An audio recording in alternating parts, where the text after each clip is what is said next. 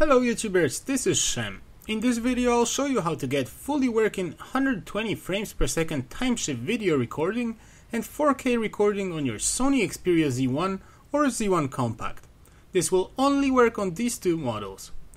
This was made possible by Rial from XDA Developers Forum, and I will attach a link to his profile in the video description, so make sure you thank him for his hard work and donate if you can. Before we get started, your device will need to be rooted and have an install recovery. You can root your Sony Xperia Z1 or Xperia Z1 Compact by following the instructions presented in my video guides that you can find in the video description.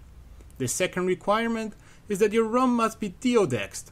If you don't understand what Odex versus Deodex means, just Google it for the answer. On Xperia Z1, deodexing the ROM is done by simply flashing a prepared zip file in recovery. To Deodex Z1 Compact, you will need to use a Come tool. There is a link to the XDA Developers thread with link and instructions in the video description. So now that you have your phone rooted and deodexed, we can begin.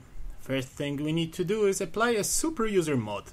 The simplest way to do this is to install the Xposed framework from the link in the video description, and then also install the Xperia Xposed app. To install the apps, simply move them to your phone memory and then open them with a file explorer such as File Commander. You'll need to have installation from unknown sources enabled in security settings. Once the apps are installed, go to Xposed framework and install it on your phone. Reboot the phone afterwards.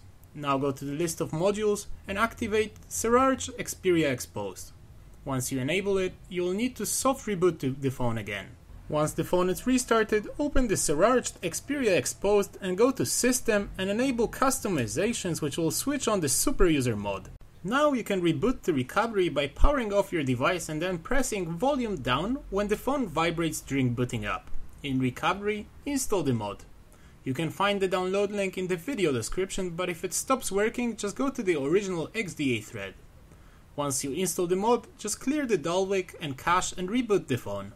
Now when you enter the camera, you should see the Timeshift video and 4K recording on the list of options. I hope that you've enjoyed the video. Don't forget to hit the like button and subscribe to my channel for more tutorials and reviews. Thanks for watching.